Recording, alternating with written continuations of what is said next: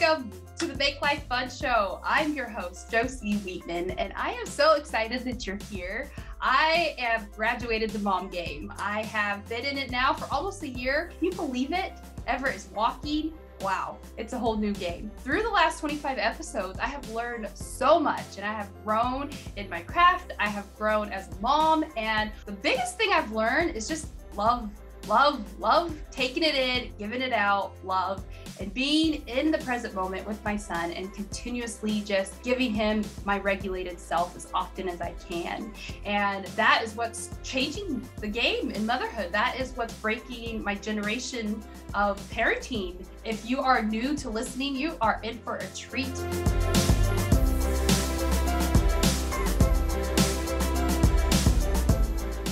Welcome back, Soul Family. I am so excited you're coming back to Make Life Fun. I'm so happy to have you here. Today, I have a treat for you. We have Moran on the podcast today. And Megan, welcome to Make Life Fun. Thank you so much for having me. I'm so excited. Yay. Please tell us a little bit about yourself and what you are super interested and passionate about right now. Oh my gosh. Yes. So hi, everybody. I'm Megan and I'm the owner of the Mompreneur Guide. And I am all about helping mompreneurs create movements, go out there, build their authority, spread their mission and their message, but doing it on their terms and in the simplest way possible. Because as mompreneurs, if you are one who's listening, you know, we have to just streamline things just for our own sanity. And so that is a lot of my focus in my business. I'm actually a third generation mompreneur, which is why I am so passionate about this space, because I've just grown up in it my whole life. And I just think it's such an amazing opportunity. So that's the entrepreneur side of my life. The mom side is that I have a 3-year-old son, Jack. At the time of this recording, he turns 3 on Sunday. I have a 1.5-year-old daughter, Sophia. She turned 1.5 yesterday. And then I have my amazing husband, Colin, who is actually a part of our team now. So it is just a whole family affair over here. We're absolutely loving it. We live outside of Cleveland, Ohio, in a small town called Sugar Falls. If I have Gilmore Girl fans listening, I'm like a super fan. We basically live in Stars Hollow. So we are just loving life over here. Oh yes. Loving life is what it's all about, making life fun. So you are in the right place. And I'm so excited for us to dive in. So I have a couple questions for you. So you're talking about being in authority and building that authority and streamlining. Will you talk to us a little bit more about that and expand on that? For sure. Yeah. I think authority is something that we all need to start with a definition on, because it's something that we hear thrown around, but sometimes it feels maybe a little aggressive or, you know, we're not sure, like, do I want to be that? Yeah. And so I think first and foremost, the base definition of an authority is somebody that you know, like, and trust. They're seen as an expert and a leader in your space. And the bigger thing though, and I like to talk about a natural authority and really think of them as this bigger picture of what they really do is they create a whole world around them. Mm-hmm. So when we think of like a Joanna Gaines, like she's a vibe, she's a whole thing. And you see certain things and you think of her, and the community around her is a bunch of like-minded people. And you've seen it spread from what started as a blog and then turned into a store and a TV show. And, you know, it just got bigger and bigger and bigger. Now you see her everywhere. Like she's got something in Sherwin-Williams and something in Target. And not to say that like to be an authority, you have to have an empire like that, but you can see how it is similar of creating whole world. And it reminds me of Shonda Rhimes as well. I was watching Bridgerton, binging it. And at the beginning of those episodes, every single time, the thing that pops up on the front is Shondaland. And how genius is that? Because she creates a whole world around her, because these women and other authorities that we know and love have leaned fully into who they are. They're okay to show up just as they are. They speak directly to you, which then is actually speaking to a bunch of yous. And that's how you get this amazing community around. And they're just really good at being a leader and being happy with where they are in life. And so that's really, when I talk about authority building, that's the first place that I like to start is like, what is it? Why are we so interested in that? Well, because of course we want to grow a community around us. We are mission-driven mompreneurs. And so we want to go out there and serve, and we feel we have a purpose. And so we want to share that. And the other part of that streamlining, simplifying part is that's all fine and dandy, but obviously most of us probably don't have a team the size of Shonda Rhimes or Joanna Gaines. So how can we replicate that same concept but in a super simple way. So then we can be present and productive with our families.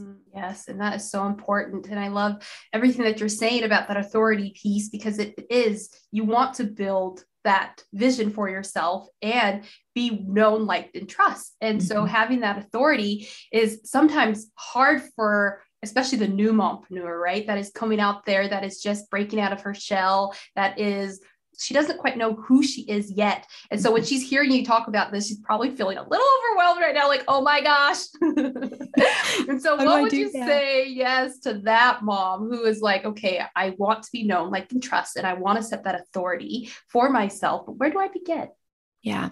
So the first thing I would say is deep breath and know that I feel like there comes a point in your journey more around like year 3 or 5, or it doesn't have to have a specific timeline, but it's the point where you feel like, okay, I've gotten through the messy weeds of the beginning of my business. Now I've got a better sense of, okay, what in the world am I doing here? Who am I serving? I'm making some money. And so once you have that more stability, then you can breathe and be like, great, now how can I put kerosene on this fire?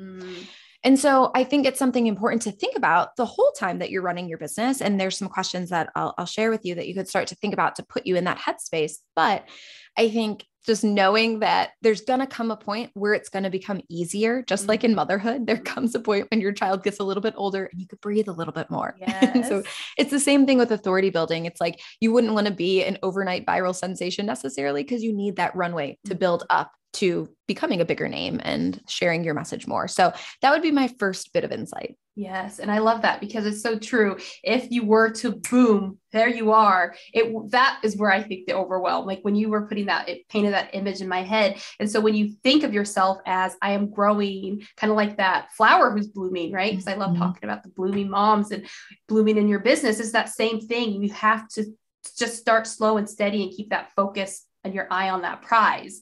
And as you're getting to that authority building. So I love that answer. So thank you for that. Yeah. Oh my gosh, of course. Yes. And you were speaking earlier that you had 4 points to the authority building, and I would love to hear them. Yes. So I'm going to hit them high level real quick, and then we're going to go back and we'll dig in a little bit deeper so that you can like have some tactical takeaways. But the 4 main things that authorities do, these people that we know, like, and trust, is first and foremost, that alignment piece that I mentioned. They are in alignment and totally understand kind of what they're doing. I'm not saying that this is perfect by any means. I, like you, agree that I think it ebbs and flows, and it's like the seasons, we evolve and we change and we learn new things. And so we can grow on top of that. But for the most part, they're in alignment and knowing like, okay, this is why I'm here. I've got a purpose and here is what I'm doing, kind of like your core mission and message. So the first thing is that alignment piece. The second thing is that they're a vibe. The people that you know, like, and trust have fully leaned into their personality, all the little different connection points and traits about them, and they're cool with it. And they're cool about sharing that. And I think that's another really important thing. They're no longer worried about the shoulds or having to stay in their lane or go on the other person's path. They're charting their own course. And you see that because that's what makes them so different and what catches your eye with them. And I think sometimes we can get kind of pulled into that sense of, well, I should be doing this or that person's doing that. And that's natural. Like we all, even the authorities do that. Like it's not uncommon, but if we can get out of that more quickly and continue to be ourselves, that's where the people who kind of rise to the leadership roles end up being. So that would be number 2. Number 3 would be that leadership spot. They have decided that because they know who they are and what they're doing, and they're okay to step into their whole vibe, they have also decided to put that leadership hat on and the responsibilities that come with that. They're okay to put their stake in the sand and to say, here is what I'm doing. And maybe I'm right, maybe I'm wrong sometimes, so that's okay. I'm still going to have the courage to step up, step out, and share my thoughts. So that's another really important part. And then the last part is the building. So they all have a platform. And sometimes it changes and it's different, but they have one major place that they're going to share their thoughts and opinions and educate and all of those things.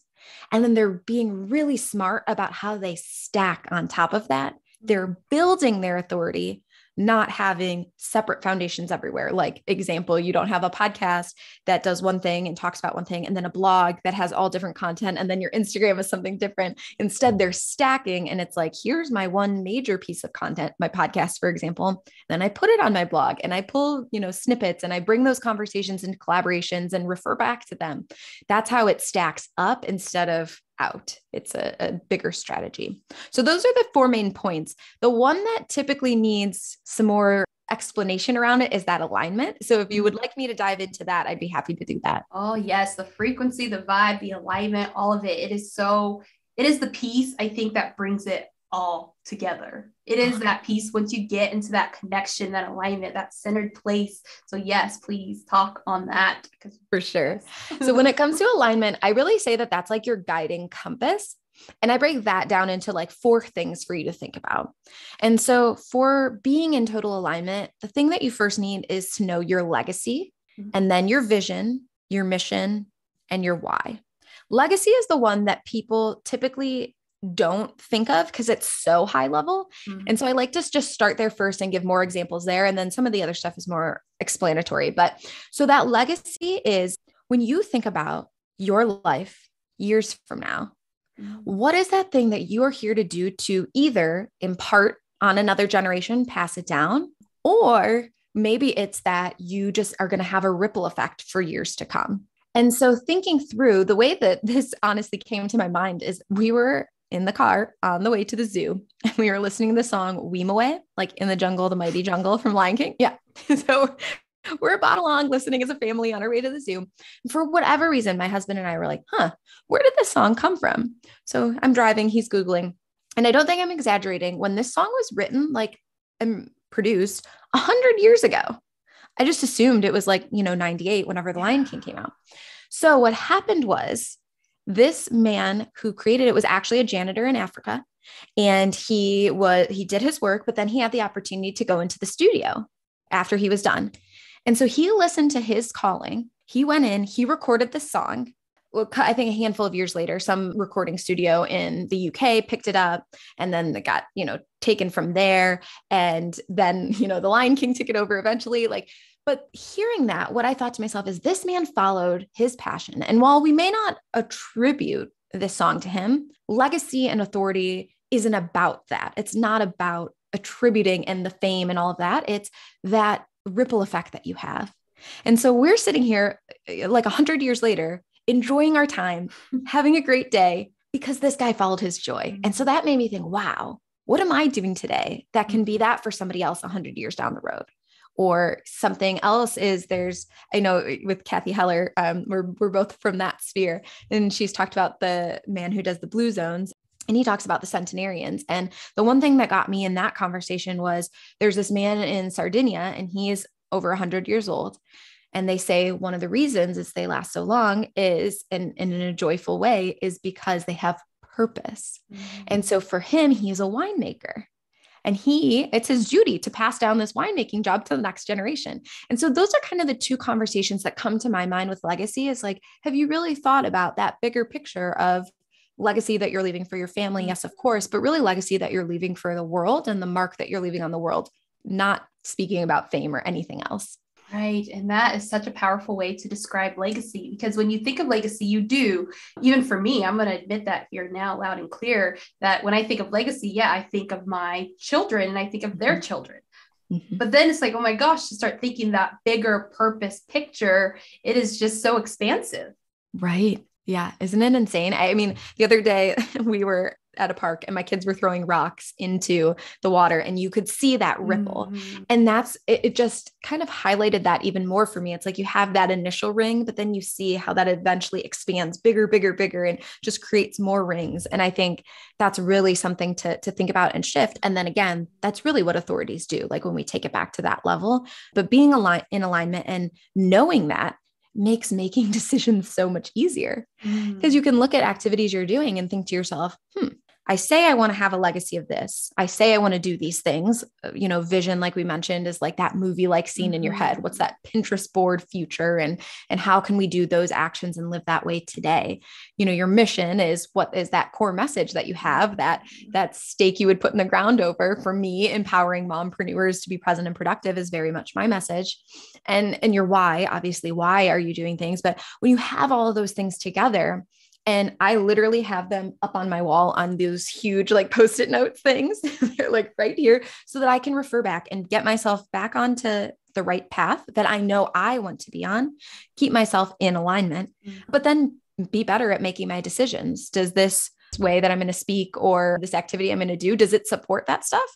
Or is it just a should? And because other people are doing it and it doesn't map back to that.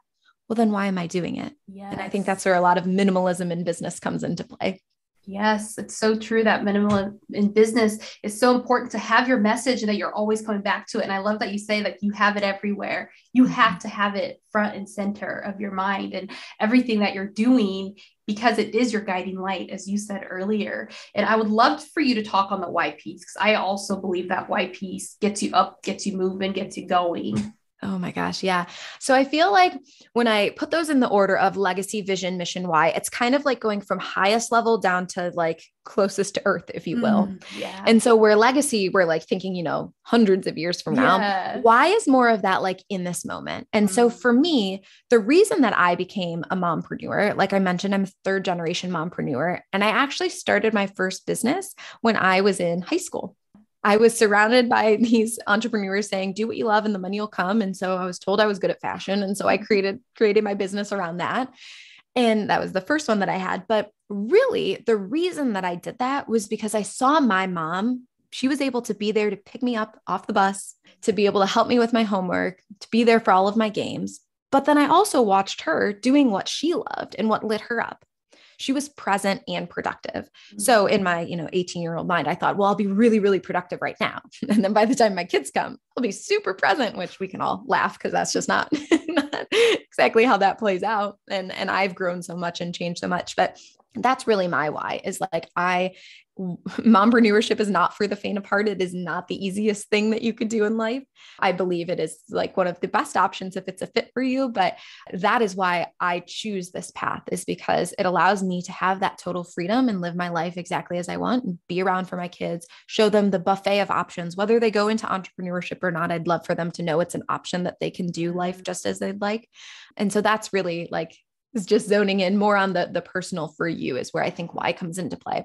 Would you want to share your why? I think absolutely. I would love to share my why. So I was always told your why needs to make you cry. Your why needs to be so deep and so ingrained and so embodied that when it comes to your mind, it lights you up on that day that you're having like the hardest day and you're exhausted, you're tired. As a mompreneur, you're exhausted, you're tired, and your why brings you up and lifts you up and gets you going. And so when I started listening to myself and what is that why? And it's my family. It comes back to that legacy piece again, because I grew up seeing the opposite. I grew up seeing my mom and dad working hard. At one point, I think each of them had 3 jobs at one point to make do.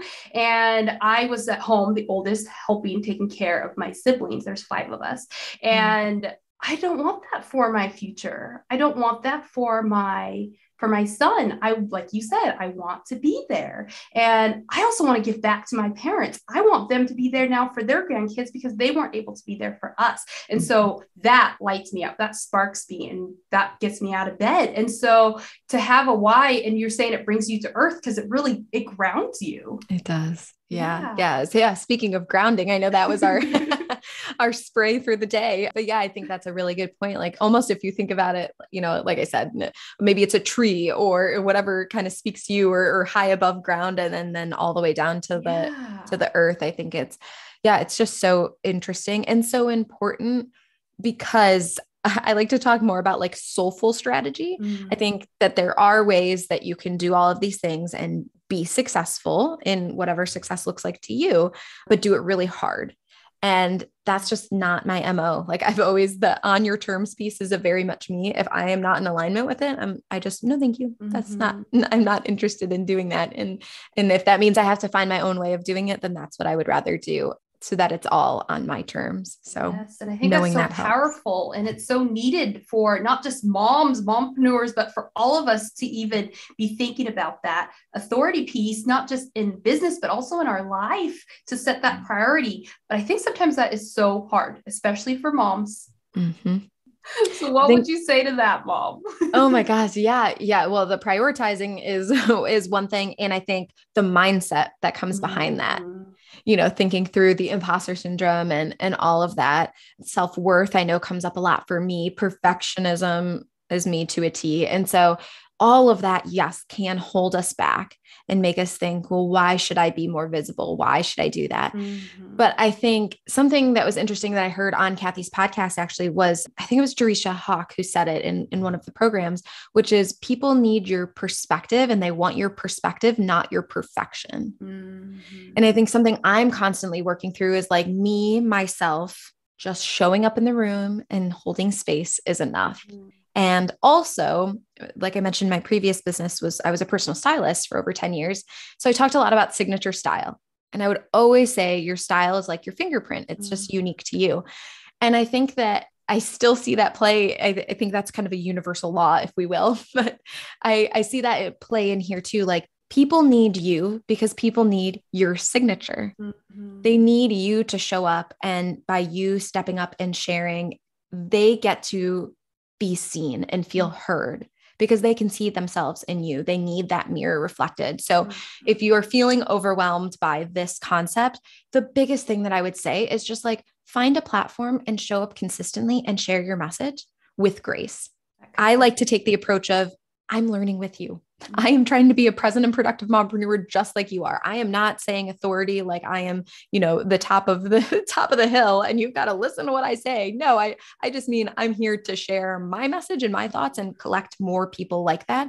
And so that would be my thought for you as well. You can start off so simple and small. I love to use Instagram Live. And that's a great way for people who like want to do a podcast, but aren't quite ready. It's something today where you can get another guest on, hit the live button. You don't have to do anything else. Or maybe you're more of an email person. You can just consistently start sharing your message every week or whatever consistent looks like for you through emails or blog or YouTube. Like there is so many things at our disposal in so many ways. And so figure out what lights you up and what feels good. When you know your guiding compass and you're ready to show up fully as yourself, then just go share because people need it. People need you. Yes, to all of that. It is so true. That consistency piece is huge. And then doing what you love, what's bringing you joy. And I love that you said, I'm going to highlight this because I loved it so much, that you're in the thick of it with them. I'm not that authority up here. Like I am in there because we teach what we need. We teach what we needed. Like for me, that self-acceptance piece, that is what I needed. That was what little Josie needed so much. And so I am giving that to her and I'm giving that out. Right. And so when we have that piece, it is so huge. So I love that you brought that up and I wanted to highlight that. Oh my gosh. Yeah. I think it's so important. And I think too, that is like an interesting thing because like I said, with authority seeming like kind of an aggressive term, it's reminding people the natural part. It's just you showing up as you, and that's all that's needed.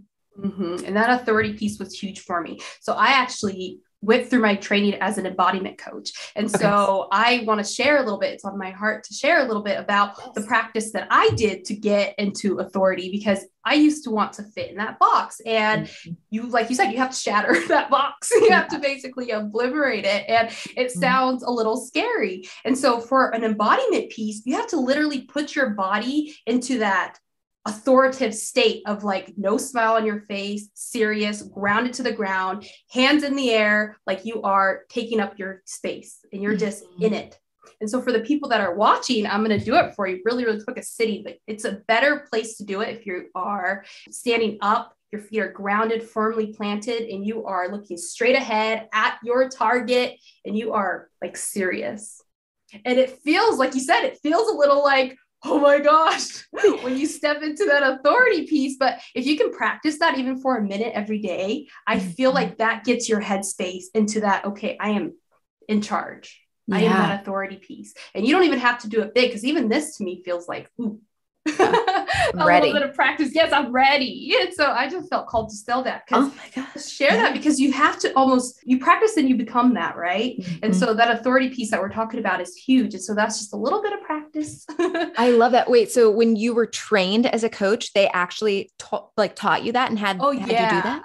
Yes. So an embodiment coaching is all about using the body to get your mind to follow. The body keeps the score. So we can say all day long, we want this, we want that. And our body's like, but remember when you made that vow that you would never do that because it scared you that one time? And then you start to shrink, and then you start to shrink.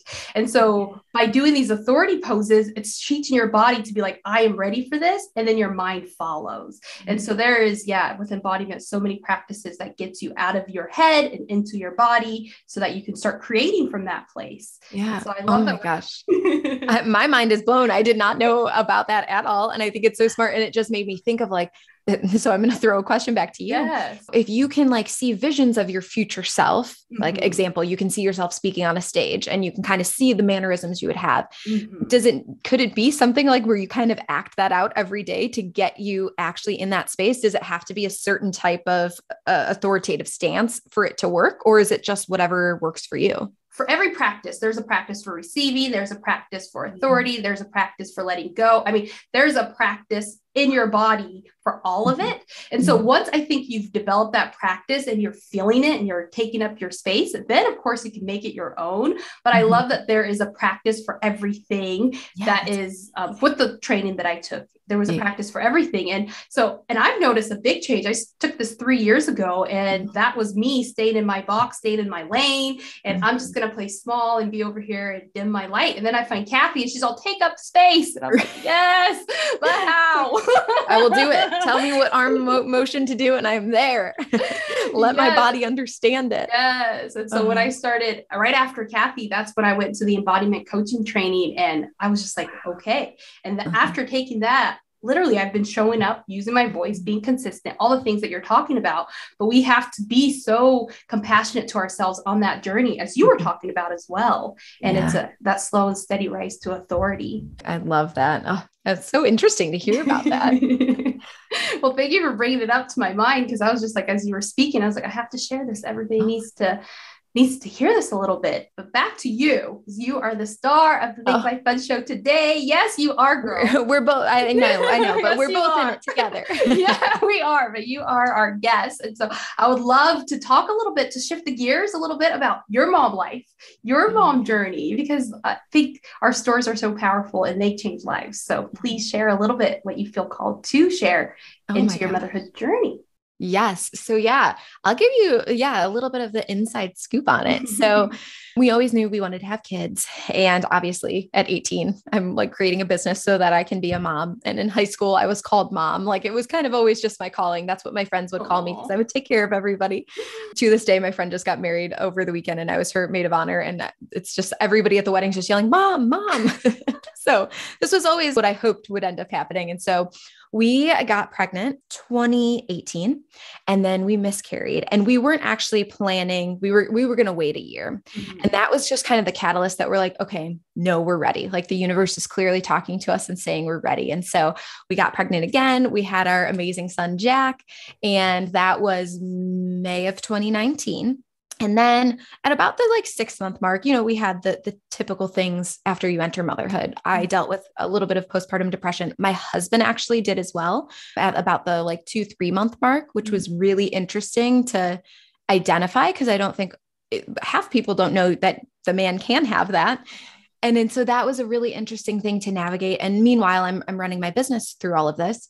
And then we decided around when Jack was about 9 months old that we were ready to have a second, and just 2 was going to be good for us. So the day the pandemic hit was the day we found out we were pregnant with Sophia. So now we've got a 9-month-old at home. My business was all local because it was styling. So it was local styling.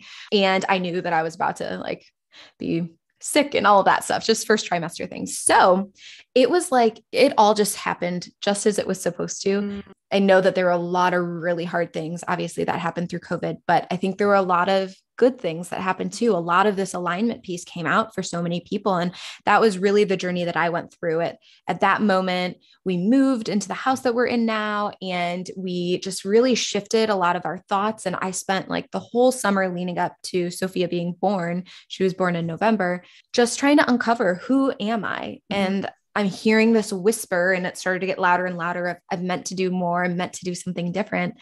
And what does that even look like? Like when your whole life you're told to do what you love and the money will come, and then you don't know what you love to do anymore. Where does that leave you? And so I did a ton of soul searching. She was born. I pivoted into this business, and I've just really been looking at things so much differently. I mean, between juggling 2 kids, which is just can be a different type of challenge, and then just keep leaning back into, I want to be the best mom for myself. And when I thought about how my kids would explain what I do for work, my previous business just didn't match that legacy that I wanted to leave. And so that was really like the catalyst in my mompreneur journey, as it started off with the mom side, and then sprung into, as it does, and flows into the work that you do. Yes. And I love that you're speaking on that soul searching, because you have to find out, what do I love now? What interests me now? And it's okay to do that evolvement, do that letting go of the old and shedding and into the new. And I would love for you to speak on that a little bit, because you touched on that mindset piece, and that piece you can't skip it. Nope. It's 99% of everything. And the strategy, no matter how soulful it is, it's really only like 1% of it all. Yeah. So for me, what I did, because I really didn't know what to do. I didn't know like what to Google to figure out your purpose. And I tried, and I did some of those exercises that it wasn't getting me to like the meat of, I just wanted to understand. And this is partially my perfectionism as well. I'm working my word for the year is surrender. So I'm working on it. But my thing was, I wanted to figure out, what am I truly meant to do? And so it took a lot of journaling, looking up prompts, listening to podcasts, and then like hearing what they had to say and journaling on that. I read one book, Ryan Holiday's Stillness is the Key. And that really helped me, because my whole life has been achievement and go, go, go. And so having to sit still and, for the first time in my life, not know what in the world I was doing and having no guidance in doing that, it was hard. But the stillness is something that I try to bring into my life more and more now, and talk more about, how can I have more space in my day and be okay with the stillness. And I think that's where a lot of the challenges really can come up, is because we feel uncomfortable in that. But I think it's the key to the breakthrough on the other side. Yes. Oh my gosh, that's so true. It's so true. And I love that your word for the year is surrender, because that one's a big piece, and that one's a lifelong. Yes, I know. I feel like I need to pair. I heard somebody say the word the other day, receive. And I feel like those two things go hand in hand. And I think that I need to pair both of them together as my word for the year / my life in general. Yes, absolutely. And that is beautiful too, because you can be in surrender, but you don't have to be there forever. So that is so beautiful. And thank you for sharing your mom journey with us. Oh my gosh. And the pandemic babies, man. Yeah. Wow. And I love that you were bringing to it too, that you were saying the pandemic it wasn't all roses, but it had some of that goodness that we could take from it, because I think what you look for, you find. Oh yeah. I think that's a really great and poignant point. And I think so much has opened up for us. And I know it's just been, I think, an awakening for everybody to go back to thinking about that guiding compass, and like, what have we been doing? Have we been running on autopilot for so long? And it was kind of that like natural reset, in a sense, where we all were forced to take the time to look at things differently. And I know that my husband and I now are looking at everything as differently as possible, and trying to break all of those traditional systems. And sometimes maybe a traditional system works for us, and then sometimes it doesn't. So with our housing situation, for example, we got this house in the middle of the pandemic. It was like everything opened up for a second, and we knew our other house was going to be too small. So we thought, okay, well, traditionally it's a much bigger house than we were in, and it's in the neighborhood with the cul-de-sac and the bigger yard. And so we're like, well, apparently this is what we're supposed to get. Here we are 2 years later now, and we're like, we miss our little town. don't want this much space.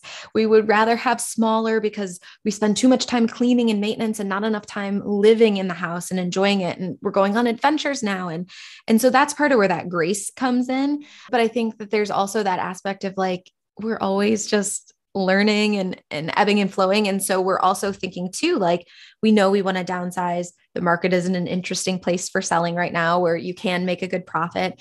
And so we're trying to break that traditional too. And like, okay, we knew this traditional didn't work for us. We know we want my husband to be full-time because we see this life of freedom. So what are all of our options? What's the full buffet? Like, it doesn't have to be that we buy a house. Could we rent? Could we do a tiny home for a little bit? Could we like live with a parent? I think that is a big thing that the pandemic shared with us is there are so many other ways to do things and what works best for you. What works best for you? Beautiful, beautiful question. Because it's so true, breaking those norms and making it your norms. Like, what is normal for me? What feels good? What feels good? And it's the whole buffet. I love that.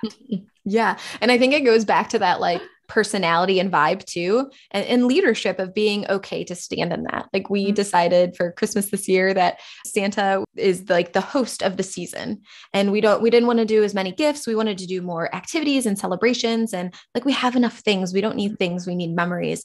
And our family gave us a lot of, more of our extended family thought it was crazy. And we're like, giving us a lot of slack for it. And we're okay to stand in. We don't have to do it traditionally. We have to do what works for us. And this is what works for our family. And this is how we want to have it happen. And so that grace piece always comes in, but then also again, knowing yourself and being okay with that. Yes. And it comes back to authority. It doesn't just show up in your business. It ripples effects to all areas of your life.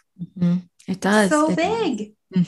Yeah, I love that so much because it's so true. When you can stand in your own, everybody around you, they may not see it the way you do, but you can stand in your own and they just meet you where you are. And that is our power that we get to take back. Right. Right. And yeah, I think that vibration part of the conversation comes up too. Like when you stand in your own and you're confident and like, this is it. It's like people either follow along or at least most of the time can accept it and respect it versus when you waver or you lean into all of the other stuff that isn't you. And then that's felt around. I think that's an interesting part of the conversation too. Yeah, it really is. That vibration piece is huge. And like we were talking about Kathy in our sphere, that is what brought me to her. I don't even really know how I found her, but it was like she was calling to me before I even knew I needed her. And so it's that same thing of like our vibes attracts who we're working with, who we're around, who we have in our sphere. And so, yeah, that vibration piece is a huge one. Yeah. And it's it's always a learning.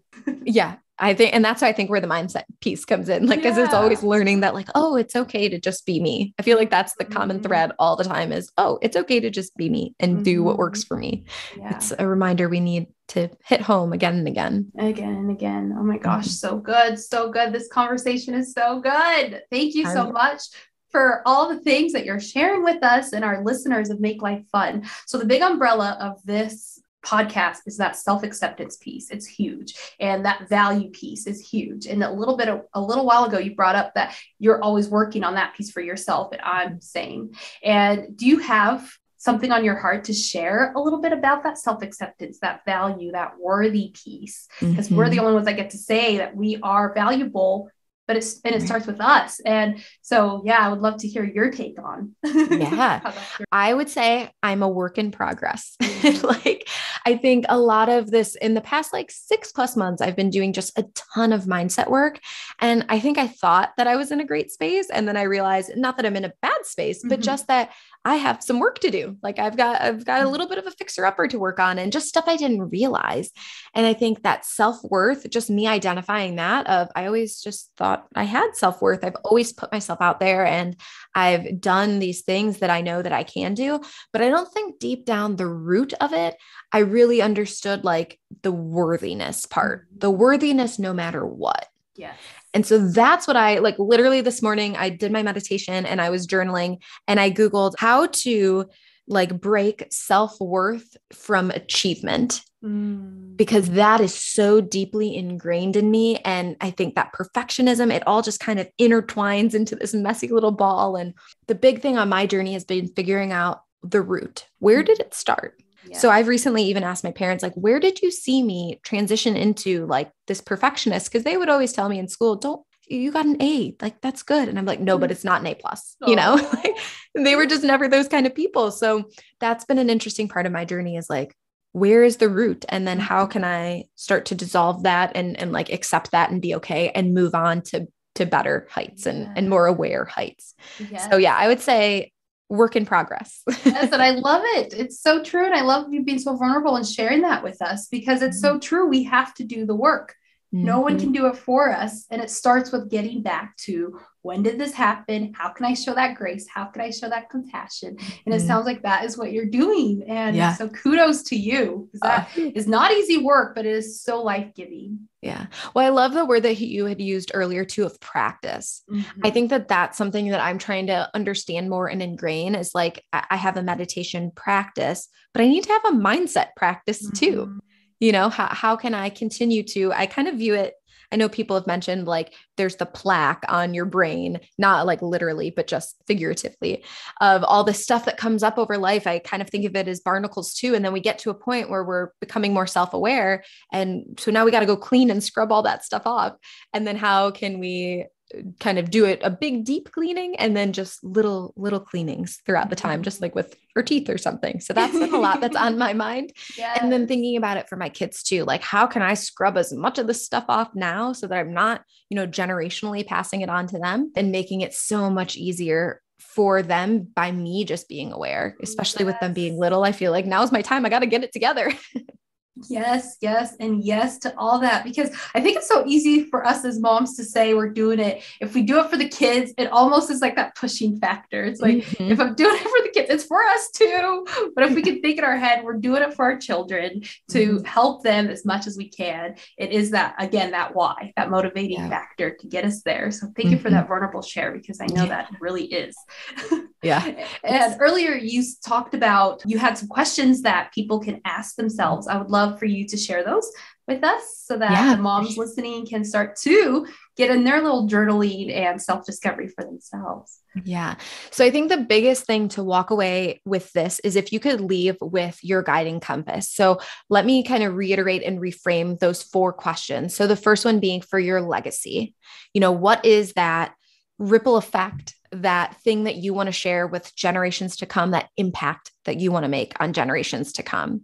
What is that kind of core thing? And writing that down first and foremost will help guide a lot of the other things.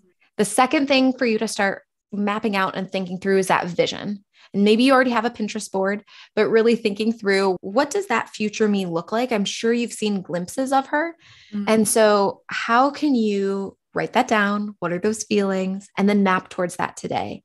Just to give you like a quick example on that, in case you're struggling with that journaling point, I have written down that my future self would like to invest in mompreneurs. And while I don't have the capital to do that right now in the way that I would like, I started to have that mindset shift of, okay, if that's the person I say I want to be in the future, how can I be her now? Well, I can choose to shop local and shop small instead of shopping big box. It's still an investment in that woman's business and shopping mompreneurs and supporting them. It's just not exactly that end vision that I have, but I can still be that person today. So really starting to think through, what is that vision and how can you be her today?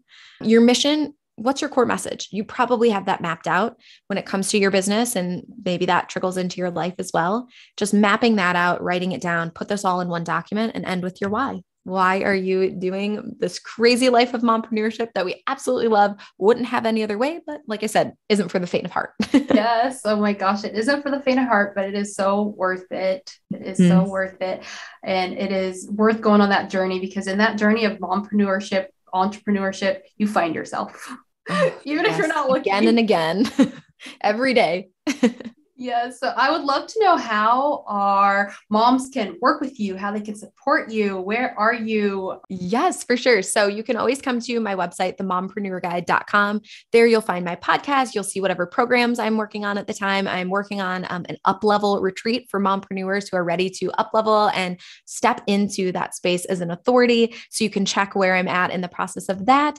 I do offer free movement mapping calls. So if you want to get on a call with me and chat and tell me what your mission is and your movement, and we can take a look at what authority building activities you're doing now and slot them into my simple stacking system so that you can work smarter and not harder when you're putting yourself out there and being visible. That's a great place to start too. And then I love chatting with amazing women. I know, Josie, that's how you and I started to chat, was through Instagram. So come follow me over on Instagram at Mompreneur Guide, and I will send you a DM and we will just start to have an audio message back and forth to each other, because I just love to get to know you and see what referrals and things I can send your way. So yes, so good. Oh, so good. So I always give my guests the floor for the last bit of the podcast of anything that is on your heart after this beautiful conversation that we just had, what you're feeling called to share to the mama that is listening to make life fun today. Yes, I would say be you, and being you is following your joy every time. The more that you can do that, the more fun you're going to have. And the more we can give ourselves grace, let go of the shoulds, and step into who we truly are and being happy with that and okay with that, it'll transform your life. I'm doing it and I'm seeing it. And I know that it can be that way for you too. Oh, so powerful and so encouraging. So be encouraged, mama. Thank you so much for listening to Make Life Fun. And thank you so much, Megan, for being here. Thank you. This was a blast.